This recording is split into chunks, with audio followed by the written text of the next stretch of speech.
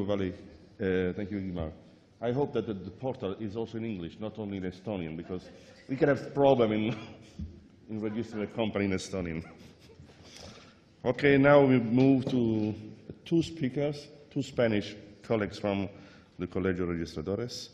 The program is a little bit changed. Luis Lahoz will be helped by Iñaki later on.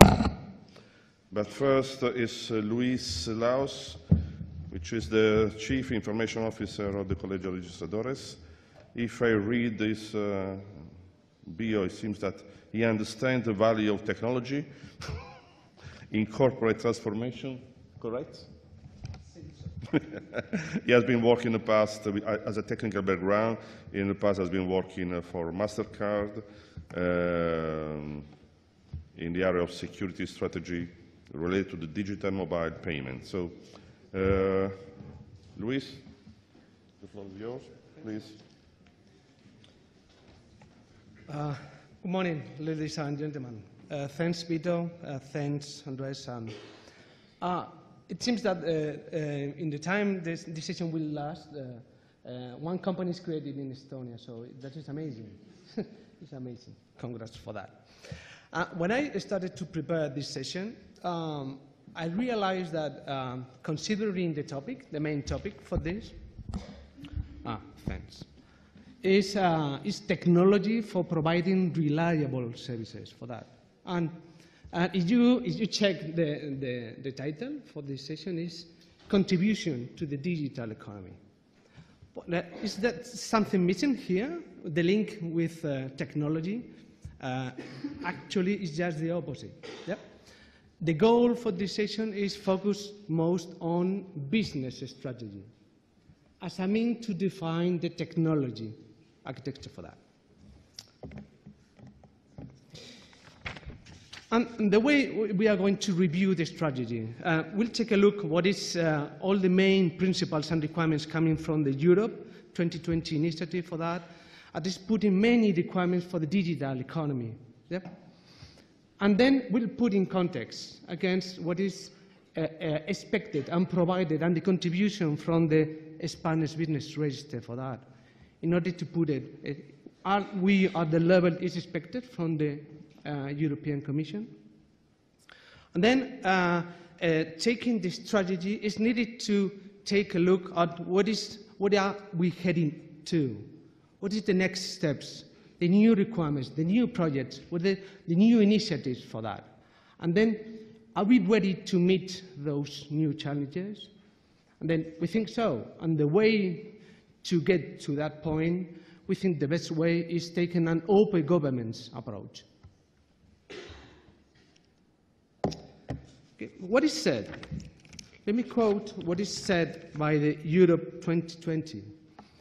Well, if we pick the main principles behind these initiatives, is enhancing the use of online services and digital technologies. That for sure, within the next years, will have a clear impact on the technology supporting business registers. Why?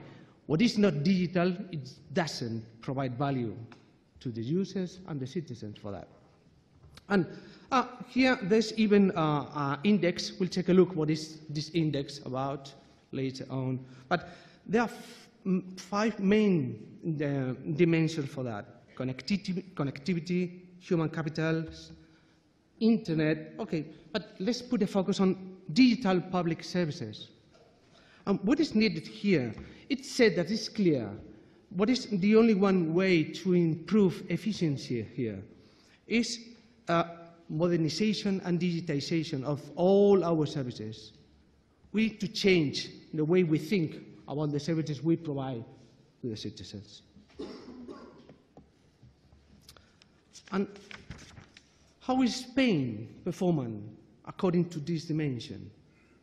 Well, digital public services, this is coming from the European Commission, is saying that we rank in a very good position at this point. 6 out of all the countries. And even we are improving even faster than the rest of the countries here. And let's put a focus here, why did this increase on this? There are two clear figures to take a look. The number of users and the number of services. It's needed to put more services on the market, but if we put services and there are no users using those services, there's no value provided for that. So there's a need to review how our services are performing in order to align then what is really needed, what is actually needed by the society. And then, what is the contribution from the Spanish business register to this index on that point? Remember in mind, users and services. Here, this is a journey. We started a long, long time ago, 1999. It was the first time it was possible to obtain information by electronic means from the business register. Yeah? But many other services came after for that. We started as a certification authority, service provider, now a trust service provider in 2002. It was possible just 1 year later to send information to the registry to register and deposit information. For sure, again, 1 year later, we joined the EBR network for that. And in 2006, it was the first time in Spain that it was possible to send many information, many documents to the registry to register them. Now, not only getting information, but register information. 3 years, 2009, XBRL, later my colleague will discuss and present more information about this. It was an option to present that information, to submit in that format to the registry. But the last two initiatives is quite interesting here because it's not specifically related to the business registry domain. But it's interesting because due to the trust provided by the Spanish business register, the government is assigning new functions, new responsibilities in order to put information on the trust provided by the registers here. One is the Nationality File Management Project, even received an award for that, and the later, it was designated to operate the pre-law. So now in Spain, the business register is responsible for assigning the legal entity identifiers to the company needed to have one.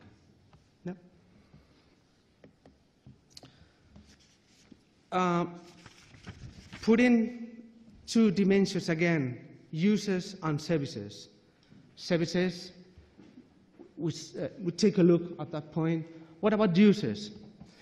This, you can check here the huge increase in the number of users using our electronic services. In 2003, only 67 users decided to use on the platform. But in this year, we've got a huge amount of users decided to use the electronic means to exchange information in the business register.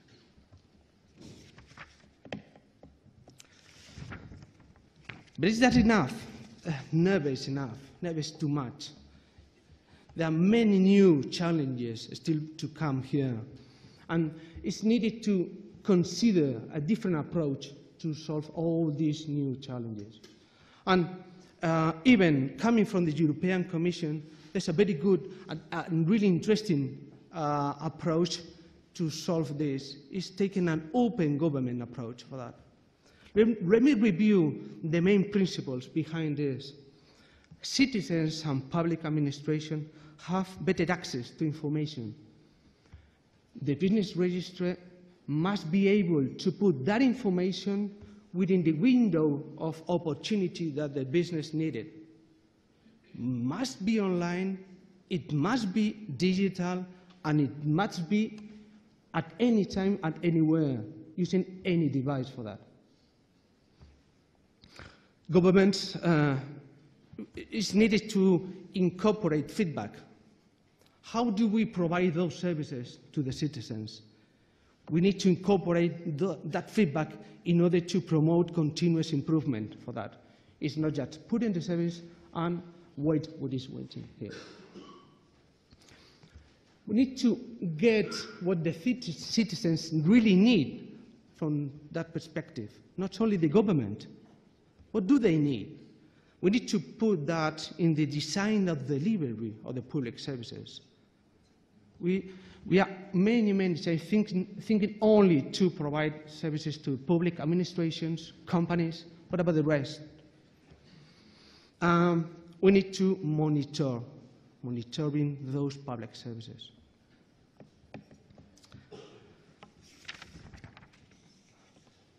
The new challenge here. Even this, within 2 weeks, they are going to have a meeting in the European Commission to review all the objectives for the new e-government action plan with the 2020. And if we check, this is a quote from that plan, and it's saying, making the interconnection of business registers a reality within 2 years, the BRIS project. So, taking into consideration the business strategy just with this point, for sure will have a clear impact on all the business registers here.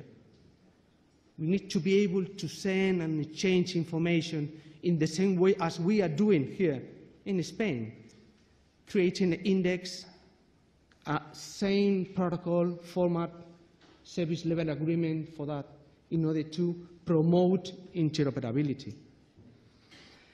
Extending and integrating. No more is needed just having our own portals here at a national level, Estonia, Spain, or whatever.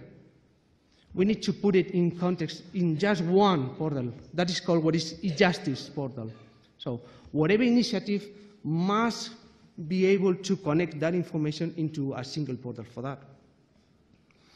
IDAS, that's for sure. Interoperability related to electronic signatures for that, another key point here.